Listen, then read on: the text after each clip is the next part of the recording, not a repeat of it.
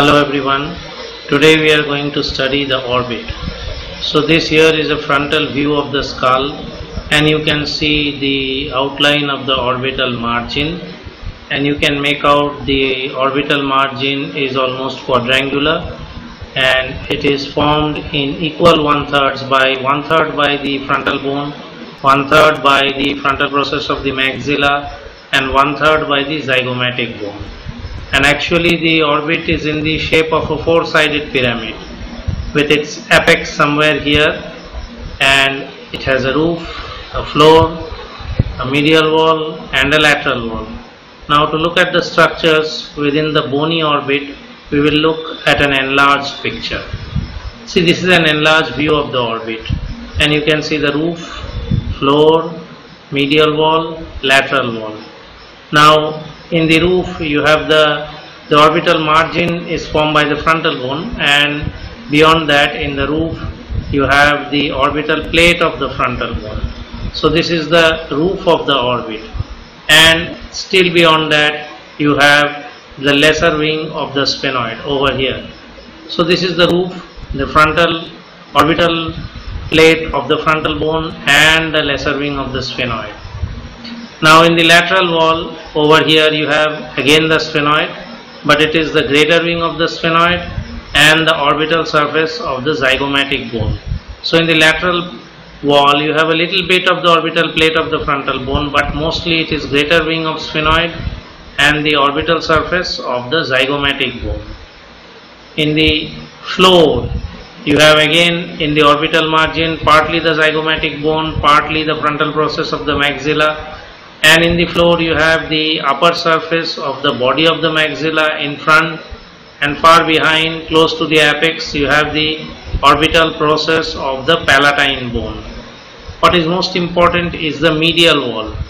In the medial wall from anterior to posterior the orbital margin is formed partly by the frontal process of maxilla and partly by the frontal bone, and anterior to posterior in the medial wall you have frontal process of maxilla. Behind it you have the lacrimal bone, still behind it you have the orbital plate of the ethmoid bone, and still behind it you have the body of the sphenoid bone. So this entire thing is the medial wall. So roof, floor, lateral wall, medial wall, and somewhere here between the optic canal and the body of the sphenoid, this would be the apex of the orbit.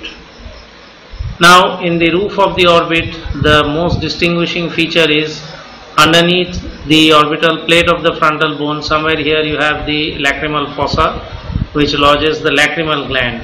Now we won't discuss the lacrimal gland with the orbit, we will discuss it with the eyelids and the lacrimal apparatus. And somewhere here on the undersurface of the orbital plate of the frontal bone you have the pulley for the superior oblique, the attachment of the pulley of the superior oblique. Now if you come to the floor of the orbit, in the floor of the orbit you have this groove. This groove is called the infraorbital groove. Now this groove extends from this inferior orbital fissure. So you can make out that between the roof and the lateral wall you have the superior orbital fissure, and between the lateral wall and the floor you have the inferior orbital fissure, and the superior and inferior orbital fissures are more or less continuous. And extending from the inferior orbital fissure over here is the infraorbital groove. So you have the infraorbital groove here as well as the emergence of the zygomatic nerve over here. Now this infraorbital groove goes into the infraorbital canal and it comes out on the anterior surface of the skull as the infraorbital foramen. So infraorbital groove, infraorbital canal, infraorbital foramen, and this gives passage to the infraorbital vessels and nerves.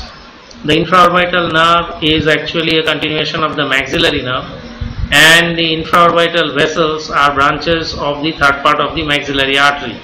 So infraorbital vessels and nerve. Now if you look at the lateral wall over here, formed partly by the greater wing of the sphenoid and partly by the orbital surface of the zygomatic bone, just inside the orbital margin over here you have an elevation on the zygomatic bone which is called the Whitnall's tubercle, and this Whitnall's tubercle gives attachment to the ligament of the lateral canthus of the eyelids and the lateral check ligament of the eyeball, which are condensations of the orbital fascia. Now in the medial wall over here, in the frontal process of the maxilla, you have the anterior lacrimal crest, and over the lacrimal bone you have the posterior lacrimal crest, and between them over here you have the lacrimal fossa. Now in this lacrimal fossa you have the sac, lacrimal sac, which leads down to the nasolacrimal duct. Now this orbital plate of the ethmoidal bone, the junction between the ethmoid and the frontal bone, and further medially junction between the ethmoid, that is the junction actually between the medial wall and the roof of the orbit. You have the openings of the anterior and posterior ethmoidal vessels and nerves, that is you have the anterior and posterior ethmoidal canals. And again, when you go to the roof of the orbit, between the lesser wing and the body of the sphenoid, the lesser wing has got two roots. Between the two roots of the lesser wing you have the optic canal, which gives passage to the optic nerve and the central artery of the retina.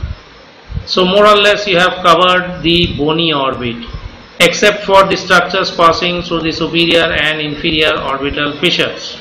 And not only that, because this is the bone of the skull, the bony orbit would be covered by periosteum, that is the orbital periosteum, and this orbital periosteum through the superior and inferior orbital fissures, it would be continuous on the inside with the bone of the anterior cranial fossa and the bone of the pterygopalatine fossa over here. So the periosteum of the orbits is continuous with the periosteum on the inner face of these bones. Not only that, along the this is the inferior orbital fissure, and in the inferior orbital fissure this orbital periosteum is sustained and supported by some involuntary muscle fibers, which are actually called the orbitaries.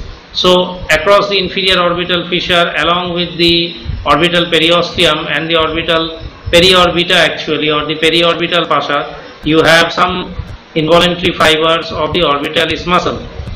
So superior orbital fissure, inferior orbital fissure, and their connection over here we are going to see in the subsequent, in this diagram. So over here you can see a schematic of the superior orbital fissure and the inferior orbital fissure, which are more or less connected. And you can see that just lateral to this, just medial to the superior orbital fissure, you have the optic canal, where you have the optic nerve and the ophthalmic artery, and the ophthalmic artery is actually giving off the central artery of the retina, which will enter into the optic nerve. So again here you have the superior orbital fissure, inferior orbital fissure, optic canal with the optic nerve, ophthalmic artery, and the central artery of the retina. So this ring that you can see spanning across the superior orbital fissure as well as the optic canal is the tendinous ring or annulus tendineus of Zinn, which gives attachment to the four recti muscles of the eyeball, the superior rectus, inferior rectus, medial rectus, and the lateral rectus. So this is the tendinous ring for attachment of the rectus muscles. It spans across the superior orbital fissure and it encircles the optic canal as well. Now over here in the superior orbital fissure, you can see that this fibrous ring has divided the superior orbital fissure into a lateral compartment, an intermediate compartment, and a medial compartment. Through the lateral compartment you can see the lacrimal nerve, frontal nerve, and the trochlear nerve. Now lacrimal and frontal are branches of the ophthalmic division of the trigeminal nerve. The third branch of the ophthalmic division of the trigeminal nerve is the nasociliary nerve, which is not in the lateral compartment, it is in the intermediate compartment. So lacrimal nerve, frontal nerve, trochlear nerve, and superior ophthalmic vein in the lateral compartment. Apart from that, you have the recurrent meningeal branch of the ophthalmic artery, recurrent meningeal branch of the lacrimal artery rather, going back through the superior orbital fissure and connecting with the branch from the middle meningeal artery. Now in the intermediate compartment over here, you have the upper division of the oculomotor nerve, you have the lower division of the oculomotor nerve, and the nasociliary nerve in between them, and further down you have the abducens nerve. So two divisions of the oculomotor nerve, nasociliary nerve, and abducens nerve in the intermediate compartment. And in the medial compartment you have the inferior ophthalmic vein. Now this inferior ophthalmic vein may not be confined to the superior orbital fissure, it may be multiple, and one inferior ophthalmic vein may drain through the inferior orbital. Again, if you come to the inferior orbital fissure over here, you can see that the most important structure passing through is the infraorbital nerve, followed by the zygomatic nerve, the infraorbital vessels, and the inferior ophthalmic vein. And as usual, you have the tendinous ring, the annulus tendineus. It is bridging over the superior orbital fissure and the optic canal, containing the optic nerve, ophthalmic artery, and the central artery of the retina. Now, in this picture, we are looking at extensions of the orbital periosteum. So, the orbital periosteum, apart from being folded from the bony orbit outward into the skull, the orbital periosteum gives prolongations into the eyelids as well as the orbital septum, and these orbital septa are attached to the stiff tarsal plates within the eyelids. So, eyelids we will discuss later, but you can make out the margins of the upper and lower eyelids, that is the palpebral fissure, and you can see over here the upper eyelid has got a stiff tarsal plate, lower eyelid has got a stiff tarsal plate, and you can make out the aponeurosis of the levator palpebrae superioris coming and joining with the superior tarsal plate, and you can make out these fascial bands, this capsulopalpebral fascia connecting the orbital septum to the inferior tarsal plates, and you can make out thickenings of the orbital periosteum here, forming the medial canthal tendon for anchoring the inner canthus, lateral canthal tendon for anchoring the lateral canthus. So, this orbital periosteum at the margin of the orbit provides prolongations into the upper and lower eyelids as well. Now, over here we are looking at the removal of the eyeball and the remaining shell of the bulbar fascia or the fascia bulbi or the fascia of the eyeball. So, you can make out the eyeball is covered by a fascia, it is enclosed by a fascia which is called the bulbar fascia, and between the bulbar fascia and the eyeball there is some amount of loose areolar tissue within which the eyeball can slide and it can move. And you can also see that all the muscles which are piercing this bulbar fascia and getting attached to the eyeball, they are to some extent gaining fascial sheaths from the fascia bulbi. You can see these small fascial sheaths encircling all these muscles, and these veins, arteries and nerves piercing the fascia bulbi going to and from the eyeball. And so this is the outline of the fascia bulbi or bulbar fascia, and you can make out that there are prolongations of the bulbar fascia here. This is the medial check ligament and lateral check ligament. So there are ligaments which are holding the eyeball along with the bulbar fascia in position and preventing displacement, the medial and lateral check ligaments. Not only that, these check ligaments are connected by a suspensory ligament like a hammock from below. So here is the schematic. You can see the fascia bulbi, which is also called the Tennant's capsule, and this bulbar fascia has given sheaths to all the extraocular muscles, and from the sheaths of the medial rectus and the lateral rectus you have these prolongations, the medial check ligament and the lateral check ligament. The medial one attached to the frontal process of the maxilla, lateral one attached to the orbital surface of the zygomatic bone over the Wittnall's tubercle, and between them you have this thickened hammock, the suspensory ligament or ligament of Lockwood. Although this part of the fascia bulbi is thickened and acts as a support for the eyeball, the fascia bulbi is present all around the eyeball. So it is a support through and through, in spite of giving these projections to these extraocular muscles. Now, if we begin the dissection of the orbit, we usually cut out a triangular section from the roof, that is from the orbital plate of the frontal bone, and a bridging portion from the lesser wing of the sphenoid. That is, we are opening up the superior orbital fissure. So with a punch we have removed this portion of the lesser wing of the sphenoid, and we have cut a triangular window into the roof of the orbit, and we are going to dissect the orbit from above. Once you have removed the roof of the orbit, you will find the orbital periosteum. Now this periosteum has also to be gently removed and cut in a triangular fashion, and once you remove the periosteum, just under the periosteum you can see this frontal nerve. So you see, from the ophthalmic division of the frontal nerve, ophthalmic division of the trigeminal nerve, you have the lacrimal nerve, you have the frontal nerve, and you have the nasociliary nerve, of which the frontal nerve is the most superficial. Just underneath the periosteum you can see the frontal nerve lying over this levator palpebrae superioris muscle, and you can see the frontal nerve anteriorly has divided into a supraorbital and a supratrochlear nerves, and they are going to exit the orbit and go out into the forehead and into the scalp. So the first nerve that you will be able to see is a very prominent frontal nerve, and apart from that you will be able to make out going towards the lateral wall over the lateral rectus this lacrimal nerve.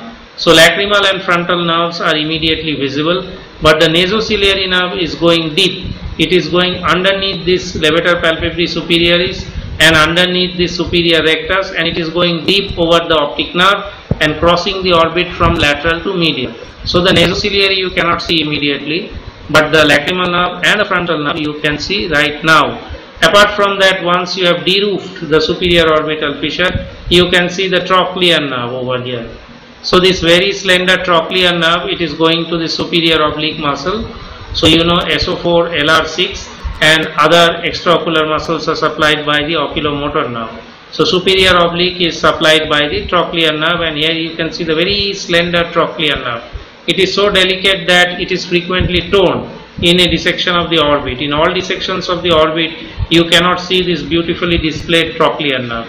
Sometimes it is there, sometimes it is ripped off along with the orbital periosteum also, because this is a very delicate nerve. So at this point, when you have removed the roof of the orbit, you can see the levator palpebris superioris.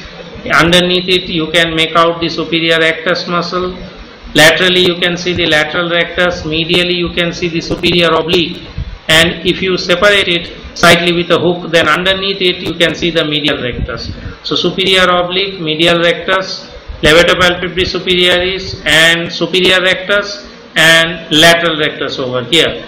And you can see the lacrimal gland in this corner, just underneath the orbital margin and just underneath the orbital plate of the frontal bone. So now next we are going to remove these two muscles and go deeper and go close to the eyeball and the optic nerve. Now in this picture you can make out the nerves entering the superior orbital fissure. You can make out the trigeminal nerve, you can make out the trigeminal ganglion over here. You can see the recurrent meningeal branch from the ophthalmic nerve going along the tentorium cerebelli. You can see the oculomotor nerve here, but you cannot see it here because the oculomotor nerve has gone deeper. So you cannot see it in this section. You can see the trochlear nerve over here, and can make out this thin trochlear nerve going inside the orbit. And over here you can make out the abducens nerve. Abducens nerve going to the lateral rectus, but the abducens nerve is slightly deeper. You cannot see the abducens nerve here, but you will be able to see it on a deeper dissection. And as usual, you can see the cribriform plate of the ethmoid, the beginning of the falx cerebri and the superior sagittal sinus. You can see the optic chiasma, the optic nerves and the optic tracts. Beyond the chiasma, you can see the pituitary stalk, and you can see the diaphragm ocelli. And over here again you can make out the oculomotor nerve, the trochlear nerve and the abducent nerve and the trigeminal nerve. So oculomotor, trochlear piercing the roof of the cavernous sinus, abducens nerve slightly below going underneath the petrosphenoid ligament, and the trigeminal nerve going into the Meckel's cave and expanding as the trigeminal ganglion. And on this side you can make out the greater superficial petrosal nerve and the meningeal branch of the mandibular nerve, that is the nerva spinosus, coming up through the foramen spinosa. Anyway, let us stick to the orbit. So in the next dissection you can see a deeper display of the orbital structures. Why? Because for one thing you have cut out the levator palpebris superioris and you have cut out the superior rectus. So levator palpebris superioris and superior rectus have been cut. Superior oblique has been cut to visualize the medial rectus below, and over here the lateral rectus has been hooked outside. So you have hooked the lateral rectus, you have cut out a piece of the superior oblique, and you have cut out a large piece of the levator palpebris superioris and the superior rectus. So in the previous diagram you could see the lacrimal nerve, you can still see the lacrimal nerve over here. You could see the frontal nerve here splitting into supraorbital and supratrochlear nerves. So lacrimal and frontal were here, but you could not see the nasociliary nerve. So now you can see the nasociliary nerve. This is the nasociliary nerve. So you can see that nasociliary nerve over here, and you can make out that the nasociliary nerve is passing over the optic nerve from lateral to medial. It is from the superior orbital fissure through the intermediate compartment of superior orbital fissure it is crossing over the optic nerve and taking the medial wall of the orbit, and you can see this nasociliary nerve. It is giving the anterior ethmoidal nerve, the posterior ethmoidal nerve, and it is going anteriorly to end as the infratrochlear nerve. So anterior ethmoidal, posterior ethmoidal, infratrochlear, and on the way you can see this nasociliary nerve is supporting the ciliary ganglion over here. So the ciliary ganglion then is between the optic nerve and the lateral rectus. So this is the optic nerve, this here is the lateral rectus. So between the optic nerve and the lateral rectus you have the ciliary ganglion supported by the nasociliary nerve. Apart from that, you can see this nasociliary nerve give a few long ciliary branches over here, long ciliary nerves, and although this nasociliary nerve is supporting the ciliary ganglion, this ciliary ganglion is actually relaying fibers from the inferior division of the oculomotor nerve. So here you can now see the oculomotor nerve also. So when this was covered by superior rectus and levator palpebrae superioris, you could not see the nasociliary nerve, you could not see this oculomotor nerve, and you could not see this abducens nerve. So abducens, oculomotor and nasociliary, they were all covered by the superior rectus and the levator palpebrae superioris. Once you have cut these two and you have retracted the lateral rectus, now you can see these three: nasociliary nerve, oculomotor nerve and abducens nerve. Now this nasociliary nerve, again it supports the ciliary ganglion, and from the ciliary ganglion you can see these short ciliary nerves, but you can make out that this oculomotor nerve, which is upper divisions, which has been cut out, because this upper division of the oculomotor nerve was actually supplying superior rectus and levator palpebrae superioris. So because you have cut out superior rectus and levator palpebrae superioris, invariably you have cut out the upper division of the oculomotor nerve as well.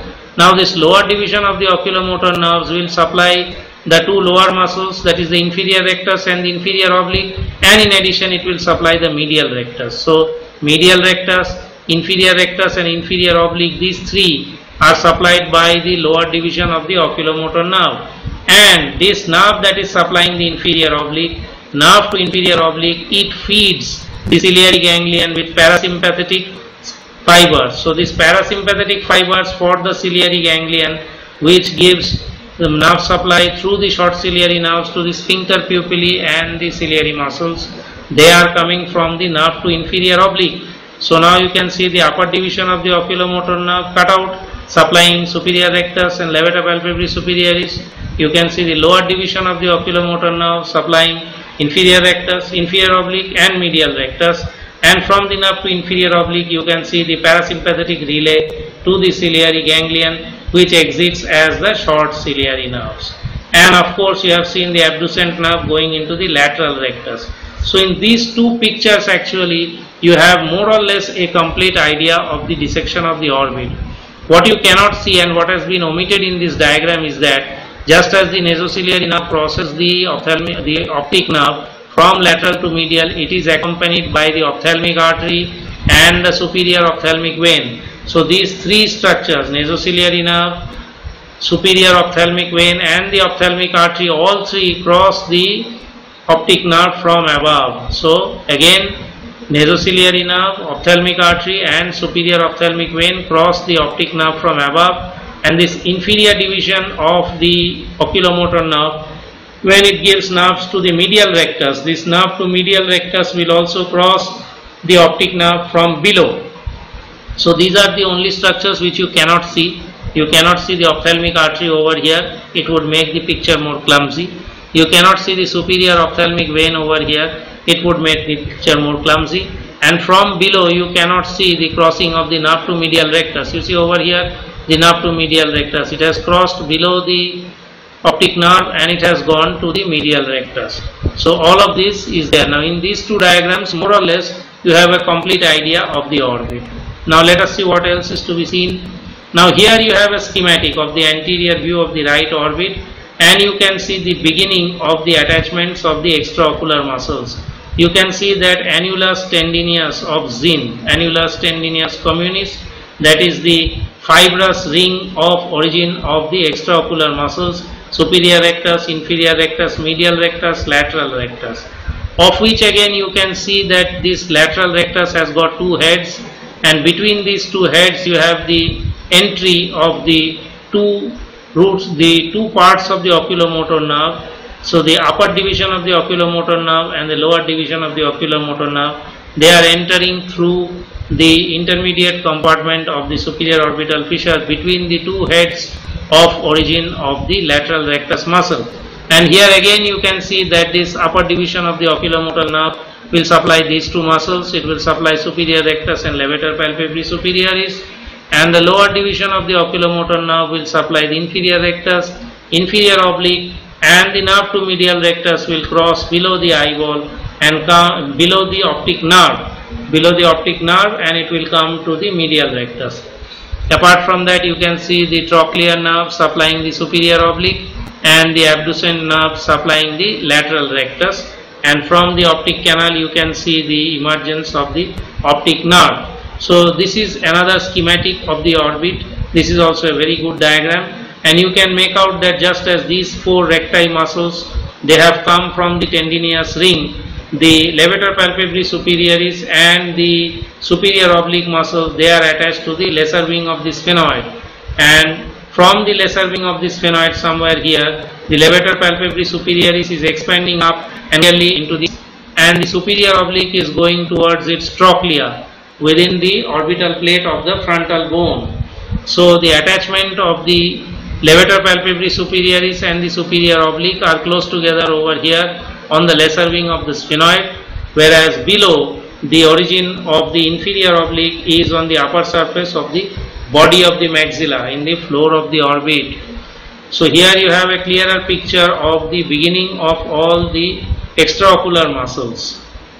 Now these four recti muscles and these obliques, they are going to come anteriorly and get attached to the eyeball, that is to the sclera of the eyeball, after piercing the fascia bulbi.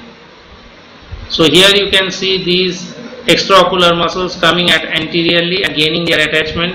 Here you can see the superior rectus, here you can see lateral rectus, here you can see inferior rectus, and you can see the superior oblique taking a bend from the pulley and getting attached at this point, inferior oblique curling below the eyeball and getting attached over here. So you see, if this somewhere here you have the equator of the eyeball, the recti muscles are attached between the sclerocorneal junction and the equator. So between the limbus and the equator is the attachment of the four recti muscles of the eyeball, something around 5 to 7 millimeters behind this sclerocorneal junction. So all these four recti muscles are attached around 5 to 7 millimeters behind the sclerocorneal junction, but these two obliques are attached to the posterior-superior quadrant of the eyeball behind the equator of the eyeball. So this is, the two obliques are attached much posteriorly, and the four recti are attached anteriorly between the sclerocorneal junction and the equator of the eyeball, about 5 to 7 millimeters behind the sclerocorneal junction. Now if you look at this picture again, you can see the recti muscles and the obliques of the eyeball. You just can't see the medial rectus because this is a lateral view. Now here, because we have cut out a little bit of the lateral rectus, through the lateral rectus you can see a little bit of the medial rectus. Not only that, you can make out that this levator palpebrae superioris anteriorly, it is partly fleshy, but mostly it ends in a fibrous, broad fibrous lamina. That is the aponeurosis of the levator palpebrae superioris. So this levator palpebrae superioris, when it comes anteriorly, it splits into several strands. Anteriorly, the one strand blends with the subcutaneous tissues of the eyelid and blends with the orbicularis oculi muscle. The intermediate strand, which is fibrous and which is the main aponeurosis of the levator palpebrae superioris, it gets attached to the upper margin of the superior tarsus or the tarsal plate of the eyelid, and a deeper lamina, it gets attached to the conjunctival fornix. Now within this deeper lamina or the deeper part of the levator palpebrae superioris, there are a few muscles which are involuntary and supplied by the sympathetic nerves. So a deeper lamina of the levator palpebrae superioris is actually involuntary in nature, and the major part of the levator palpebrae superioris is voluntary in nature. And you can also make out that the superior oblique, after curving around its pulley, it is attached below the superior rectus. So the levator palpebris superioris is attached below the superior rectus to the posterior superior quadrant of the eyeball, whereas the inferior oblique, the superior oblique passes in this direction, whereas the inferior oblique, it passes around the eyeball below the inferior rectus. So it passes below inferior rectus and deep to the lateral rectus. So this you must keep in mind, that the superior oblique passes deep to the superior rectus, inferior oblique passes below the inferior rectus and deep to the lateral rectus. So this diagram will help you to understand the course of the superior oblique muscle and the course of the inferior oblique muscle within the orbit. Now here you can see the levator palpebris superioris, part of it going into the eyelids, into the subcutaneous tissue of the eyelids, into the orbicularis oculi, part of it expanding as a fibrous lamina into the superior tarsal plate, part of it going to the conjunctival fornix and holding it up. But on a deeper plane in the levator palpebris superioris, you do have some involuntary muscles. Now the movements of the eyeball. In movements of the eyeball, you can see this is elevation and depression. So around a horizontal axis, you are going to have elevation and depression, and you can see around a vertical axis you are going to have adduction and abduction. So around a horizontal axis you are going to have elevations and depressions, around a vertical axis you are going to have adduction and abduction, and there is another movement of the eyeball which is called intorsion and extorsion, that is a spinning movement of the eyeball. That is actually the movement of the 12 o'clock portion of the eyeball. So if on the sclera and cornea you fix up a 12 o'clock point, the inward movement of the 12 o'clock point will be intorsion and the outward movement will be extorsion. So inward twisting of the eyeball is intorsion, outward twisting of the eyeball is extorsion. Now next we are going to consider the movements of the extraocular muscles, and we are going to see that all of these movements are produced by which muscles. Some movements are produced by a single muscle and some movements are composite in nature, produced by more than one muscle. So let us take a look. But before that, here again in this very well illustrated and colorful diagram, again you can see the attachments of the superior oblique and the inferior oblique, and you can make out that the inferior oblique passes below the inferior rectus and deep to the lateral rectus, whereas the superior oblique passes below the superior rectus. And here although you have the directions of movement, superior rectus, inferior rectus, medial rectus and lateral rectus, and the twisting movements of the superior oblique and the inferior oblique, all these movements are better understood by a schematic. Now in this diagram you have the tentative directions of the attachment of the muscle. So superior rectus is attached in this direction, superior oblique is more or less attached in this direction, inferior rectus in this direction, inferior oblique in this directions. So these are directional attachments of the 6 extraocular muscles. The 7th one, levator palpebris superioris, it does not directly move the eyeball, so we are not bothered with that right now. We are mostly confined to the 6 extraocular muscles which actually move the eyeball. Now even in this picture you cannot be very confident about the movements and the muscles carrying out the movement unless you have a schematic like this. Now this is the standard diagram of movements caused by the extraocular muscle, and this diagram of the action of the extraocular muscles you must keep in mind, you must memorize, and if you get a question on the action of the extraocular muscles, this is not more a question of anatomy, it's more a question of physiology. Even then, if you get a question on the action of the extraocular muscles, you have to draw this diagram. And in this diagram you can see that a single muscle has more than one movement in most cases, and a single movement is performed by more than one muscle. The only thing is that medial rectus and lateral rectus are clear cut. Medial rectus for adduction, lateral rectus for abduction. But all the other movements are complicated. You find that elevation is both by superior rectus and inferior oblique. Depression is both by inferior rectus and superior oblique. Now this adduction, apart from medial rectus, superior rectus is also an adductor. Inferior rectus is also an adductor.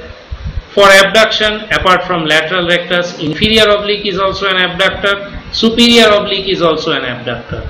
Now the final movements of intorsion and extorsion, the spinning movement of the eyeball. You can see the superior oblique twists the eyeball in this direction, so it is intorsion. Inferior rectus twists it in this direction, so it is extorsion. Inferior oblique twists it in this direction, so it is extorsion. And superior oblique twists the eyeball in this direction, so it is intorsion. So by and large you can make out that this movement would be intorsion. So a clockwise movement as seen from the front would be intorsion, and an anti-clockwise movement as seen from the front would be extorsion for the right eye. So for the left eye it would be different, but all these are for the right eye. Now you see, if you take these muscles individually, superior rectus is an elevator, it's an adductor, and it's responsible for intorsion. Inferior rectus is a depression, adduction, extorsion. Superior oblique, again you can see it is written here, it's a depressor, it's an abductor, it's intorsion. Again inferior oblique, it's an elevator, it's an abductor, it's responsible for extorsion. Now regarding extorsion and intorsion, one of my friends who is no longer in anatomy, now she is actually a teacher of gynecology, but she was a very good anatomy student and a very good anatomy teacher. She once told me a very good way of memorizing which muscles perform intorsion and which muscles perform extorsion. She used to tell me that superior people never extort. So superior rectus and superior oblique, they will always perform an intorsion. And inferior people are always trying for extortion. They are trying to extort money by unfair means. So all the inferior people are extorters. So inferior rectus is an extorter, inferior oblique is an extorter. So this is the way I have tried to remember them till today. Now knowing the movements and memorizing them is very good, but when you are going to test these movements, then the problem arises. How are you going to test these movements? These are composite movements. So how can you split these movements and test these movements one by one? We will come to that later in a clinical diagram. So this is one schematic you have to memorize, and there is another clinical testing schematic which you also have to memorize. But before that we will see a little bit the direction of attachment of these muscles. So you can make out over here the superior rectus is in this direction. So when the superior rectus contracts, it will try to twist the eyeball in this direction. That is why the superior rectus causes adduction. So you see here the superior rectus causes adduction. If you only remember the line of attachment of the superior rectus, when it is contracts, it is going to pull the eyeball in this direction. So it is not only trying to elevate the eyeball, it is also trying to adduct the eyeball, and it is trying to spin the eyeball in this direction. So it is actually trying to twist it in this direction. That is why it is an intorsion. That's an inward movement of this eyeball. So again you see here the superior rectus, it is causing an inward movement. So similarly, again if you look at inferior rectus, you will find the inferior rectus also attempts to pull the eyeball medially. So although the inferior rectus is a depressor of the eyeball, it is also an adductor of the eyeball. Whereas if you look at the superior oblique over here, the superior oblique, when it contracts, because it is attached to this posterior superior quadrant of the eyeball, when it contracts, it will try to always abduct the eyeball. So the superior and inferior obliques which are attached at this region, when they contract, they will try to abduct the eyeball. That is why the superior and inferior obliques are both abductors. If you only look at the direction of their attachment, you can make out why they are abductors, because the superior oblique is not acting from its origin here, it is acting from the point of the pulley. So superior oblique and inferior oblique both are abductors of the eyeball, and superior oblique is a depressor of the eyeball, inferior oblique is an elevator of the eyeball. So what I am trying to say is, if you look at the actual dissection of the orbit and the direction of attachment of the muscles, then all these actions of the muscles will be immediately clear. Although it is not very easy to remember them immediately and spit it out instantly if someone asks you. Even I get confused sometimes. So all of these muscle actions plus right eye, left eye, this direction, that direction, it is not very easy to give instantaneous answers. So you must take your time. You must try to draw this diagram from memory, and you must try to recollect the attachments of the extraocular muscles, and then you must try to back calculate in which directions these muscles are going to pull. So we have been looking at this diagram of the action of the extraocular muscles, and I have told you that you have to commit this to memory, and then you have to study this to look at the orientation of the extraocular muscles and calculate or estimate the directions of their pull and the composite action of some of these muscles. Now this here is another diagram which you have to keep in mind, that is the clinical testing of the eye muscles. Again, considering the right eye, you see, if you from the neutral position, if you tell the patient to look in this direction, this adduction is the property of medial rectus, abduction is the property of lateral rectus. So pure abduction and adduction, lateral rectus and medial rectus. Now you will say that, sir, in adduction you also have the superior and inferior rectus, they are also adductors, and the superior and inferior obliques, they are also abductors. So why only medial rectus? It is because although the superior and inferior rectus, they are additional adductors, they are poor adductors, they are weak adductors, they do not have much of a mechanical advantage, so that if the medial rectus is paralyzed, then definitely the adduction movement of the eyeball will also be considerably weakened. Now the superior and inferior rectus, although they are also adductors, they are not having much of a mechanical advantage. Why? If you look at this diagram, you will see that this is the orbital axis, that is from the apex to the base of the eyeball, apex to the base of the orbit. So from apex of the orbit to the base of the eye orbit, this is the orbital axis, and this is the anteroposterior axis of the eyeball. So these superior and inferior recti, they are at an angle from the anteroposterior axis of the eyeball, and because they are at such a short angle, they do not have much of a mechanical advantage, and that is the reason why although superior and inferior rectus, they are also adductors. According to this diagram, you see superior rectus is an adductor, inferior rectus is also an adductor, but they don't have much of a mechanical advantage. That is why the principal adductor is always the medial rectus, and it is much more powerful adductor than the superior and inferior recti combined. Similarly, the superior and inferior obliques are abductors, but they are much less powerful abductors than the lateral rectus itself, because the angle between the superior and inferior obliques and the anteroposterior axis of the eyeball is also not giving them much of a mechanical advantage. So that is why the adduction is the main medial rectus and abduction is the main property of the lateral rectus. Again, going to this, so adduction by medial rectus, abduction is tested for the lateral rectus. So if you test these two movements, then you can understand the health of these two muscles. Now the problem is elevation and depression. Now elevation of the eyeball can be performed equally well by both superior rectus and inferior oblique, and depression of the eyeball can be performed equally well by the inferior rectus and the superior oblique.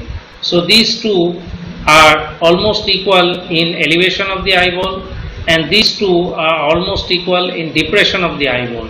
So how are you going to separate the actions of these two muscles?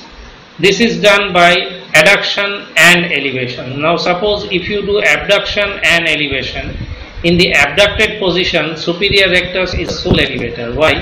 Because in the abducted position, this inferior rectus will be weak.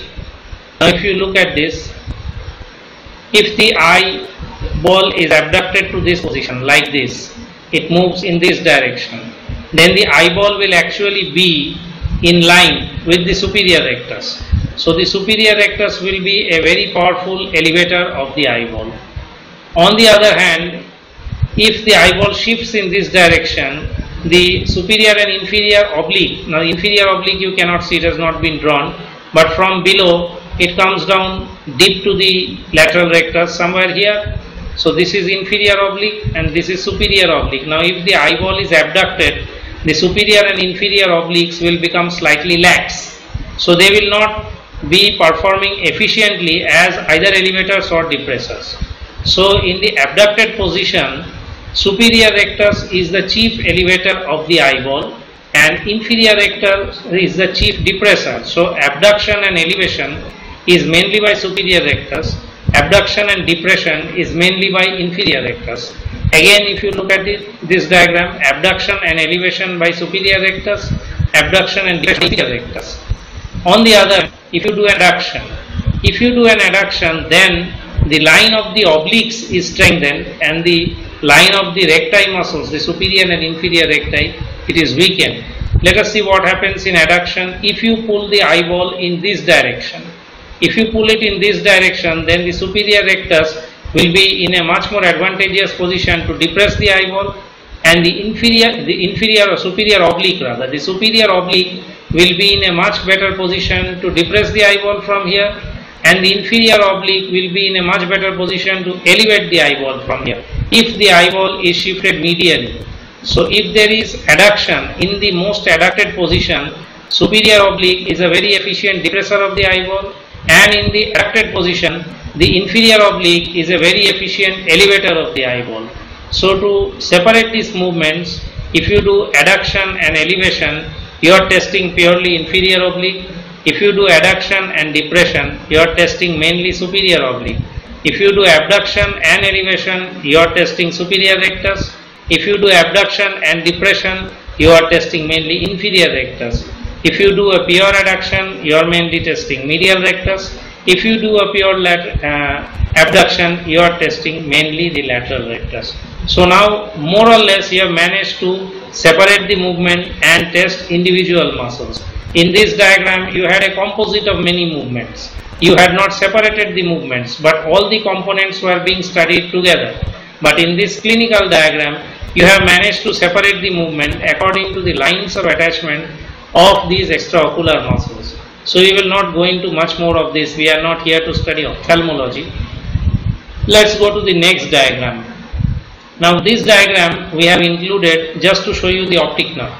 So you have the optic nerve here and you have the dural sheath of the optic nerve, the pia mater and the arachnoid mater as well as the dura mater. In fact, you have all three meninges covering the optic nerve. So the optic nerve as an extension of the brain, it's a tract of fibers connecting the retina to the diencephalon. So you have all the meningeal layers covering the optic nerve, the dura, arachnoid and the pia. So that the dura mater is continuous with the sclera and the pia and arachnoid are continuous with the choroid, and the optic nerve itself is continuous with the retina. Now if you look at this optic nerve, you can make out there is a part of it within the orbit, there is a part of it within the optic canal, and there is a part of it within the anterior cranial fossa. It is not the anterior cranial fossa, just it's from the anterior to the middle cranial fossa, extending from the optic nerve up to the optic chiasma. So this point is the optic chiasma. So from the optic canal to the optic chiasma, this is the intracranial part of the optic nerve. So orbital part of the optic nerve, intracanalicular part of the optic nerve, intracranial part of the optic nerve. Now traditionally the entire length of the optic nerve is supposed to be 40 millimeters or 4 centimeters, of which you have 25 centimeters for the orbital part, 5 centimeters for the intracanalicular part and 10 centimeters for the intracranial part.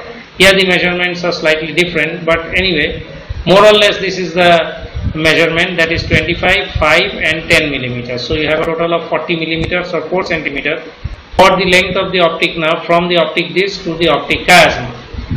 What else you can make out is that this optic nerve is crossed from lateral to medial by the ophthalmic artery. But again, you know that it is also crossed from lateral to medial by the nasociliary nerve, and it is crossed from lateral to medial, or rather medial to lateral, by the superior ophthalmic vein. So on the upper surface of the optic nerve, you have these three structures: ophthalmic artery, nasociliary nerve and superior ophthalmic vein. Through the substance of the optic nerve, you have the course of the central artery of the retina and the central vein of the retina. Now towards the apex of the orbit, the optic nerve is surrounded by the fat of the orbit, and between the orbit and between the optic nerve and the lateral rectus, over here on the lateral wall of the orbit, you have the lateral rectus. Between the optic nerve and the lateral rectus, somewhere here you have the ciliary ganglion, and underneath the optic nerve you have the passage of the branch of the lower division of the oculomotor nerve, which is going to the medial rectus.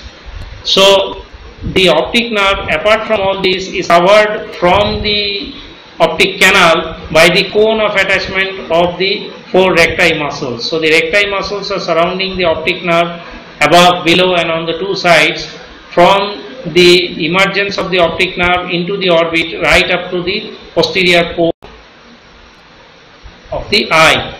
So more or less these are the relations of the optic nerve. So to study this optic nerve, I have included this diagram. Now let's go on. Now this is an interesting diagram from an old edition of Gray's Anatomy. In this schematic you can see the trigeminal nerve, the ophthalmic, maxillary and mandibular divisions, and from the ophthalmic division you have the frontal nerve, you have this nasociliary nerve, and you have the cutout lacrimal nerve. This is the lacrimal nerve that is cut, and you can see the rest of the lacrimal nerve, and you can see the frontal nerve dividing into supraorbital and supratrochlear, and you can see the nasociliary nerve crossing over the optic nerve from lateral to medial, and you can see the nasociliary nerve supporting the ciliary ganglion over here and giving the short ciliary nerves, and the nasociliary nerve itself providing the long ciliary nerves, and over here from the nasociliary nerve you can see the anterior ethmoidal nerve over here, and somewhere here is the posterior ethmoidal nerve. Again, now that you have come to the ciliary ganglion, see this is the oculomotor nerve, and you have a superior division of the oculomotor nerve and you have an inferior division of the oculomotor nerve. The upper division is here. This is the upper division of the oculomotor nerve supplying the superior rectus and the levator palpebrae superioris. This is the lower division of the oculomotor nerve, and this lower division of the oculomotor nerve supplies the inferior rectus, the inferior oblique and the medial rectus. Now from the nerve inferior oblique you have the connecting fibers of the oculomotor nerve going into the ciliary ganglion supplying parasympathetic fibers. Apart from that, this is the lateral rectus which is cut and reflected to the side, and you can see the abducent nerve. You can see the abducent nerve over here because it is very slender and it is covered by the oculomotor nerve, but over here you can see the abducens nerve supplying the lateral rectus. Apart from them, over here you have the slender trochlear nerve which is going to go to the superior oblique muscle. You can't follow the superior oblique muscle in this dense portion. Anyway, but you can see a lot in this diagram, and what you can make out is that over here from the maxillary division of the nerve, zygomatic nerve, and from this maxillary division was hanging the pterygopalatine ganglion. From the pterygopalatine ganglion, efferent parasympathetic fibers were going through the zygomatic branch of the maxillary nerve, zygomaticotemporal nerve, and a loop of covering a loop of connection with the lacrimal nerve. So you see the zygomaticotemporal nerve carries the parasympathetic fibers from pterygopalatine ganglion and joins with the lacrimal nerve and supplies the secretomotor fibers to the lacrimal gland. Now if we look at another picture, this is another picture. You have already seen this picture in the sense that this is a dissection of the orbit which we have seen previously. I have just shown you once again to re-emphasize how we dissect the orbit. And to recapitulate, once you have removed the roof of the orbit and you have removed the orbit periosteum, you can see the front nerve, you can see lacrimal nerve over here, these ones you can see, and you can see the trochlear nerve. So the lacrimal nerve, frontal nerve and trochlear nerve. Lacrimal, frontal and trochlear, you recall, are the three nerves passing through the lateral part of the superior orbital fissure. So lacrimal nerve over here, frontal nerve dividing into supraorbital, supratrochlear, and trochlear nerve over here going to the superior oblique. So initially when you de-roof the orbit and remove the orbital periosteum, you can see this picture. And then again you have to remove the superior oblique, the levator palpebrae superioris, and the superior rectus. These two muscles when you have cut out, you can see the remaining nerves. That is, you can see the nasociliary nerve over here and you can see the abducens nerve. So initially you could see the lacrimal, frontal and trochlear nerve, and when you have cut and reflected the superior oblique, always making a mistake, the superior and levator palpebrae superioris, then you can see the nasociliary nerve and optic continuing as and posterior ethmoidal nerves, and the nasociliary nerve supporting the ciliary ganglion, giving short ciliary nerves, direct from the nasociliary the long ciliary nerves. So this is that same dissection of the orbit that we were looking at previously. Let us look at another picture. In this picture again we are highlighting on this trigeminal nerve, that is frontal division of the trigeminal nerve. Say ophthalmic division of the trigeminal nerve. So this is trigeminal nerve, ophthalmic, maxillary, mandibular divisions, and from the ophthalmic division you have the ciliary ganglion, From the maxillary division, you have the pterygopalatine ganglion, and if you recall, in the mandibular division, you have the submandibular ganglion and the otic ganglion. So two ganglion along the mandibular nerve and one ganglia each along the ophthalmic and one along the maxillary nerve. So this is the ophthalmic division of the trigeminal nerve, which is separated into a lacrimal nerve over here going to the lacrimal gland, a frontal nerve over here splitting into supraorbital and supratrochlear, and a nasociliary nerve over here crossing the optic nerve from lateral to medial. Again, for this lacrimal nerve, you can see the loop of communication with the zygomatico-temporal nerve, which is coming from the zygomatic branch of the maxillary nerve, and it is relaying fibers from the pterygopalatine ganglion. So pterygopalatine ganglion, parasympathetic secretomotor fibers back to the maxillary nerve, zygomatic branch, zygomatico-temporal loop communicating with the lacrimal nerve and on to the lacrimal gland. And the nasociliary nerve crossing over, giving supporting the ciliary ganglion and giving the short ciliary nerve. Directly from the nasociliary you have the long ciliary nerves and the other branches of the nasociliary nerves which we were just mentioning. Now you come to this diagram. In this diagram again there is nothing new to be seen, but this is a new view. Actually, the more different views you get of the orbit, the better it is for you. Now in this diagram again, the oculomotor nerve, you have the upper division of the oculomotor nerve here, you have the lower division of the oculomotor nerve here. Upper division supplying the superior rectus and the levator palpebris superioris, lower division supplying the inferior rectus, inferior oblique and the medial rectus. And you can see the nerve to medial rectus crossing under the optic nerve and the nasociliary nerve which was crossing above the optic nerve. So right here you cannot see the nasociliary nerve, you can see the superior division of the oculomotor nerve. So superior division over here, and make out the oblique, you have the secretomotor fibers being relayed to the ciliary ganglion. So from the nerve to inferior oblique, you have the secretomotor fibers to the ciliary ganglion. So oculomotor nerve with the upper and lower divisions, you have the abducens nerve coming here and supplying the lateral rectus like this, and the trochlear nerve going up and supplying the superior oblique. So you can see trochlear nerve to superior oblique, abducens nerve to lateral rectus, and oculomotor nerve to the other extraocular muscles. Now we come to this diagram. In this diagram again it is a schematic for the nerve supply of the extraocular muscles. From the oculomotor nucleus, upper division 2 muscles, lower division 3 muscles. From the trochlear nucleus SO4, and from the abducens nucleus R6. Now here you have a diagram of the ophthalmic artery. We have been neglecting the ophthalmic artery for so long. We have only been looking at the nasociliary nerve crossing the optic nerve. But you must keep in mind that the ophthalmic artery is also crossing the optic nerve from lateral to medial. And when it is crossing the optic nerve from lateral to medial, it is crossing from below. From underneath the optic nerve, it takes the lateral surface, then crosses over. Here it is the central artery of the retina which goes along, pierces the dural sheath, pierces the meninges surrounding the optic nerve and goes into the substance of the optic nerve as the central artery of the retina. And you can make out that this ophthalmic artery, it gives some branches along the medial wall of the orbit and some branches along the lateral wall of the orbit. If you consider the branches along the lateral wall, you have this lacrimal artery, and this lacrimal artery and meningeal branch. You see meningeal artery gives one anti branch, and the branch of lacrimal artery runs to meningeal artery. Then it gives the zygomaticofacial and zygomaticotemporal branches from the zygomatic artery, and this lacrimal artery, it goes anteriorly to give the anterior ciliary artery by supplying the anterior part of the extraocular muscles. And again this artery crosses over the optic nerve, and it gives the supraorbital and supratrochlear artery close to the medial wall of the orbit, and anterior and posterior ethmoidal arteries, as well as long and short posterior ciliary arteries. Long and short posterior ciliary arteries, lacrimal artery, zygomatic artery, anterior ciliary arteries, supraorbital artery, supratrochlear artery, anterior and posterior ethmoidal artery, long and short posterior ciliary arteries, and the central artery of the retina, of the ophthalmic artery. Now in this diagram you can make out how the central artery of the retina is going through the optic nerve at the optic disc and ramifying in the retina to give the different nasal and temporal branches in the different quadrants of the retina. And this is supplemented by other arteries passing along the optic nerve, that is the long and short posterior ciliary arteries and anteriorly the anterior ciliary arteries. So this is a schematic of the arterial supply of the eyeball. But let us see what else is there in the orbit. Now here in the orbit you have the venous drainage of the orbit. In this venous drainage you can see the veins of the orbit collect into a superior ophthalmic vein and they collect into an inferior ophthalmic vein. The veins of the orbit more or less follow the branches of the ophthalmic artery.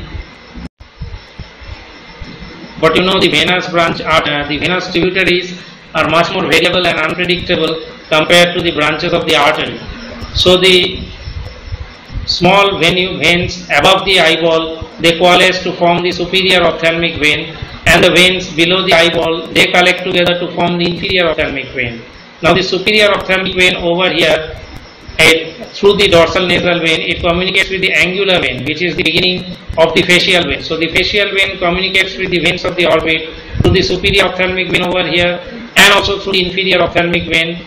So the facial vein has communications with the ophthalmic veins, and because the superior and inferior ophthalmic veins both drain into the cavernous sinus, so infections from the danger area of the face through the ophthalmic vein travel into the cavernous sinus. Apart from that, you can see that the inferior ophthalmic vein through the inferior orbital fissure over here, this is the inferior orbital fissure, this is the superior orbital fissure. So through the superior orbital fissure you have both the superior ophthalmic vein and a part of the inferior ophthalmic vein, and through the inferior orbital fissure you have another part of the inferior ophthalmic vein. So this inferior ophthalmic vein, it communicates through the inferior orbital fissure with the pterygoid venous plexus, and again the pterygoid venous plexus communicates by the transverse facial vessels with the facial vein. So facial vein has a communication with the veins of the orbit, the cavernous sinus and the pterygoid venous plexus all round. Superior ophthalmic vein to cavernous sinus, inferior ophthalmic vein to cavernous sinus, as well as to the pterygoid venous plexus. From the pterygoid plexus again transverse facial vein connecting it to the, that is why you see infections in the day of the face can be truly dangerous. They can travel along the transverse facial veins over here and go to the pterygoid venous plexus. They can travel up through the ophthalmic veins, the superior and inferior ophthalmic veins, and they can go to the cavernous sinus. So I think we have studied a lot about the orbit. May not everything, but may not be we have studied, it may be that we have not studied everything, but then we have covered a considerable amount of ground, and I think you must be exhausted as much as I am after this discourse, and you need to sit with your books and go through all these pictures meticulously and see what else is in your books, how your books have presented the anatomy of the orbit, and then compare with what I have said in this video. Thank you.